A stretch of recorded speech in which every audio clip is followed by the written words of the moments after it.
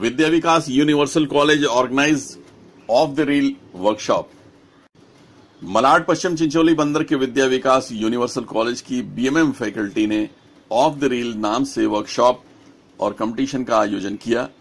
इसमें विद्या विकास कॉलेज के अलावा पूरे मुंबई के लगभग सभी कॉलेजेस के बीएमएम के छात्रों ने हिस्सा लिया। इस वर्कशॉप में शॉर्ट फिल्म बनाना, वीडियो और स्टिल कैमरे के फंक्शंस और रिपोर्टिंग जैसे विषयों पर चर्चा की गई। As an academic coordinator of Vidya Vikas Universal College, I really thankful to Abid Naqvi ji from the Press 9, News 9 for giving their precious time to our college for judging the event journalism. Basically, the Off the Reel is our media related fest that is organized by our college for the BMM students, and in this event the students from the all over the Mumbai they will come and join the event.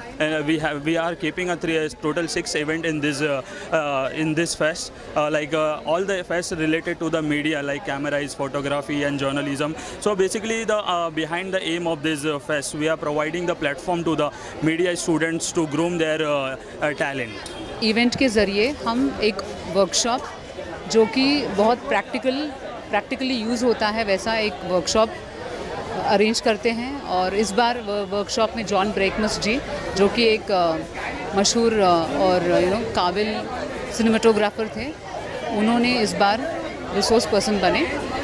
और उसके अलावा हमारे पास 6 competitions है, अलग अलग 6 competitions हैं और 6 competitions media oriented ही है।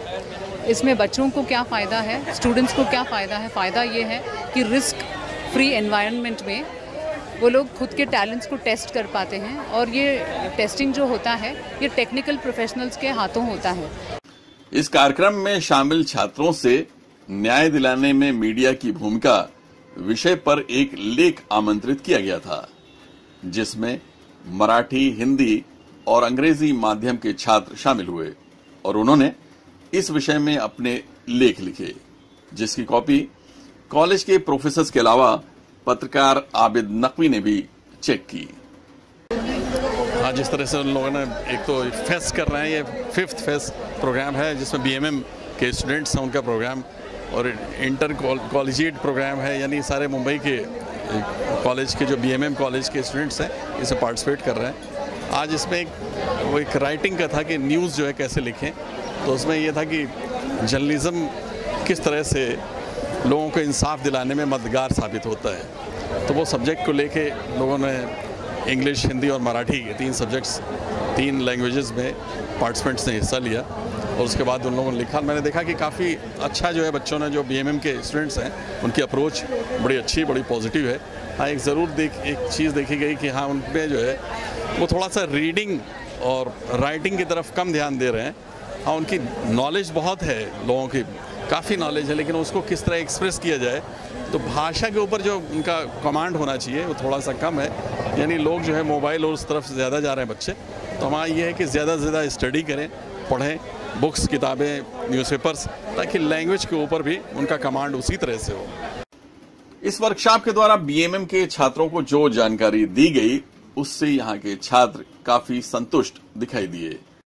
This program is all about media field, and it is basically good for BMM people because their future is related to this only subject. So they are having many events like revolving ping pong, cameras, graphics, then short journalism and all. It's our college fest. It is OTR. It's basically a BMM event where all media social things are gone, and people come, they participate in various events like cameras, abstract, revolving ping pong. इस पूरे कार्यक्रम को सफल बनाने की जिम्मेदारी छात्रों के कांधों पर थी।